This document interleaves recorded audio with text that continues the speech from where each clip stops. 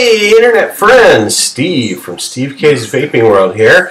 Got some new products from WoW Vapor by Vapor4Life. So let me turn these all right side up while you watch the intro.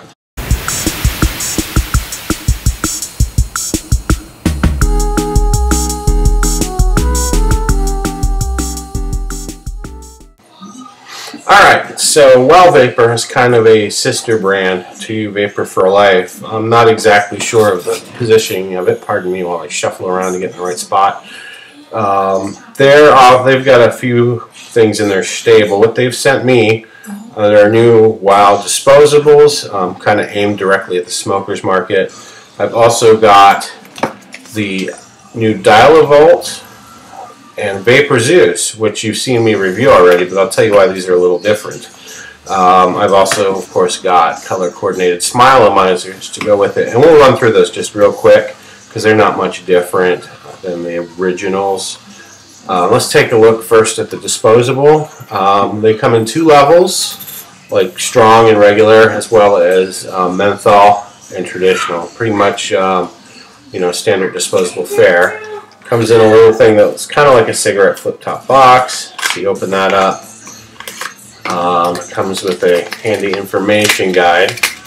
Because again, these are going to be brand new smokers that this is aimed at. So the deal is, this is supposed to feel very cigarette-like. From a tactile standpoint, it actually feels very papery. The texture feels a lot like cigarette paper, though it's hard. It's not squishy like some of the other ones aimed to be cigarettes. The filter, it's got a little protective dealie here, typical filter, which does of course squish, so think like Vapor King here.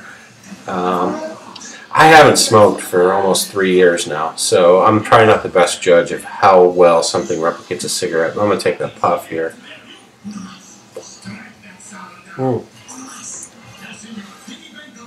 Green light.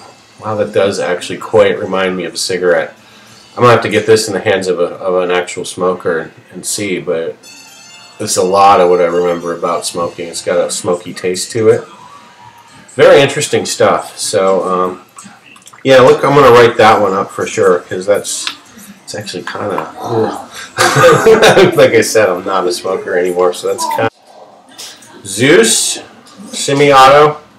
So you can select between auto puff or button fire based on 5 clicks, and a very large Dial-A-Volt.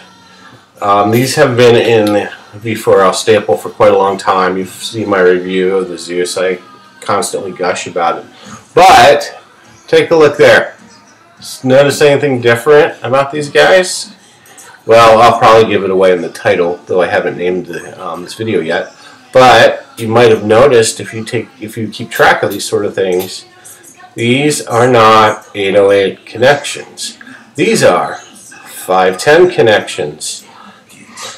So they went with the 510 standard, the more popular of the standards, as opposed to the 808, which is typical in standard e-cigarette kits. So just to show you, here's a 808 tank I actually just got.